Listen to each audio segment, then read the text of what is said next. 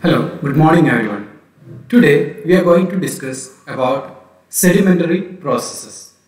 In the first chapter we will be discussing about sedimentary process, disintegration, decomposition of rocks, transportation, deposition and diagenesis. The unit also will involve a broad classification of sedimentary rocks.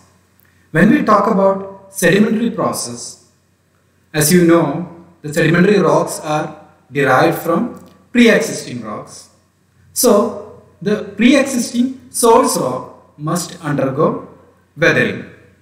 You have already learned about weathering in your first and second semester, in which you must have also learned about different types of weathering, that is physical weathering and chemical weathering. So, the disintegration and decomposition of rock is nothing but the physical and chemical weathering respectively.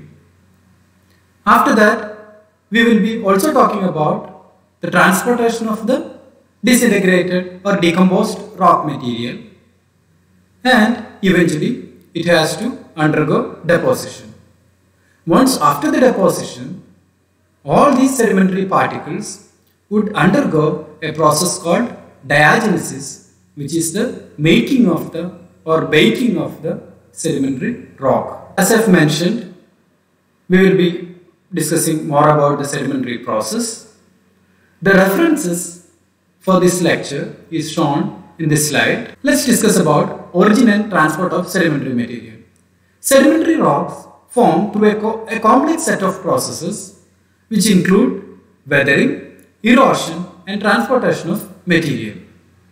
When we talk about weathering, which is nothing but the physical disintegration and chemical decomposition of older rock to produce solid particulate residues, which are the minerals resistant to the weathering process, and some rock fragments. Along with that, it also produces dissolved chemical substances.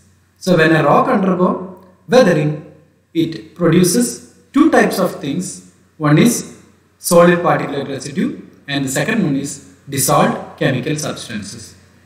Some solid products of weathering may accumulate in situ, which is the place of its origin, to form soils and can be preserved in the geological record as a paleosols.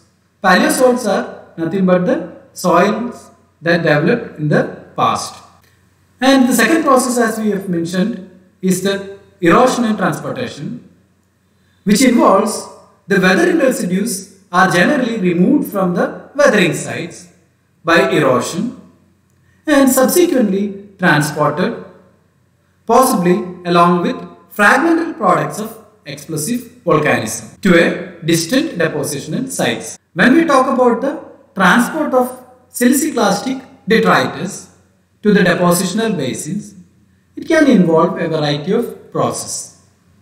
So the transportation could be mass transport process or fluid flow processes. When we talk about mass transport process, it includes processes such as slumps, debris flow and mud flow, which are the important agents in the initial stages of the sedimentary transport from the weathering sites to the valley floor.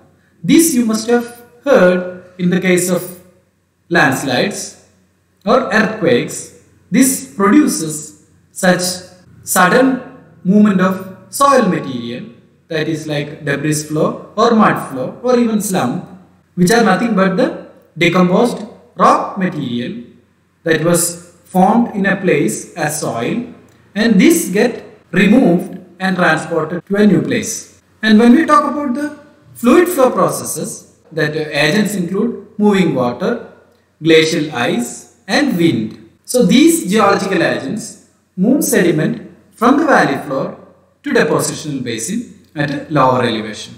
And next process is deposition, mass transport process or fluid flow processes, when such processes are no longer capable of moving sediment. Deposition of this solid residue or even dissolved fluids happens. So the soil residues include deposition of sand, gravel and mud, which takes place when the transport processes are no longer capable of moving sediment.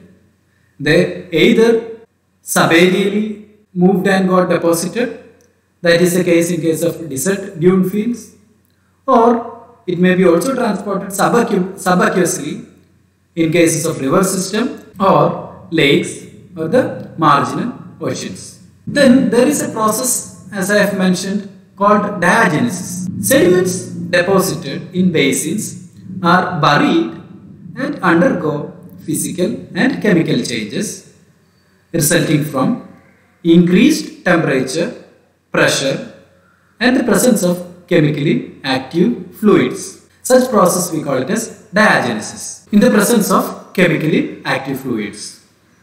So we call it as burial diagenetic process, which convert siliciclastic sediments to lithified sedimentary rock. When we talk about siliciclastic, it is nothing but granular rock fragments include silica that get deposited some places and it forms as a lithified sedimentary rock. Example for which includes conglomerate, sandstone and shale. Now let me show you a rock called shale. So here the clastic particles are very fine and it deposited layer by layer and it got compressed under higher pressure, and over the period of time, because of the physical and chemical changes, it have solidified to form as a solid rock. So each lines that you see in this rock is basically deposited as a layer to form as a rock called shale. Similarly, you have a rock called sandstone. All the clast in the sand in this rock are of sand-sized particles, 2 millimeter to 63 micrometer. So, which means that all the whole rock is composed of particles which is sand-sized grains. Even sometimes the structures are also preserved on the surface of such rocks. You can see the ripple marks preserved on the surface of this rock.